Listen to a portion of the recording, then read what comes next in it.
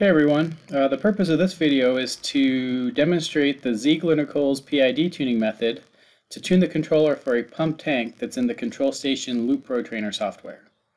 But before we go through and do the simulation or go through the process, let's look at some of the information or details about the process first. Okay, so the Ziegler Nichols tuning method, it's a fairly straightforward method. It's a closed loop process, which means your controller is turned on. And so essentially the way it works is you have your controller turned on in P-only mode, and you apply step changes in the set point. And upon step changes in the set point, the goal is to increase the value of Kc until you achieve sustained oscillations. Okay, so this plot right here shows a step input change, and then the process response achieves sustained oscillations. And once you have the sustained oscillations, you can calculate the ultimate period, which is the distance between two peaks. You can also I typically don't get that from 2 peaks, but I'll take the average of 3 or 4 peaks to get a better measure for the period. Then also you have the ultimate gain, and the ultimate gain is the value of the gain that's used to achieve the sustained oscillations to a step input change in the set point.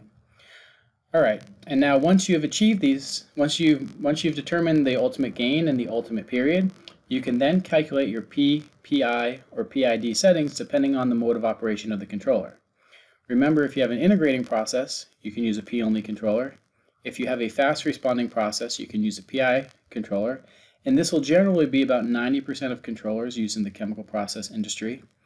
And then if you have a relatively slow process, and that's defined by a process where the dead time relative to the time constant is greater than 1, or theta over tau p is greater than 1.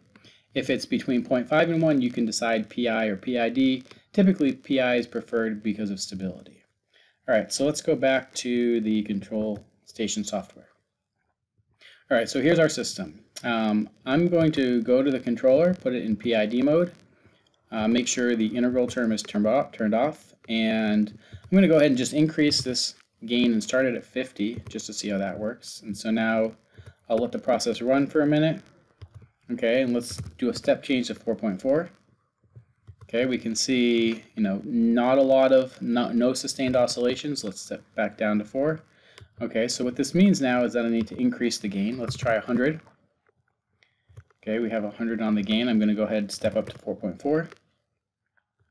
All right, we're doing a little bit better. We have some oscillations that are slowly damped out. Step back down. We see the same type of behavior. All right, now I'm going to go ahead, maybe let's try 150. All right, so gain of 150, set this to 4. And look at that, we have, it looks like about sustained oscillations. Now if I had more time, I'd let this go a little bit longer, but anyways, we can use our ultimate gain of about 150.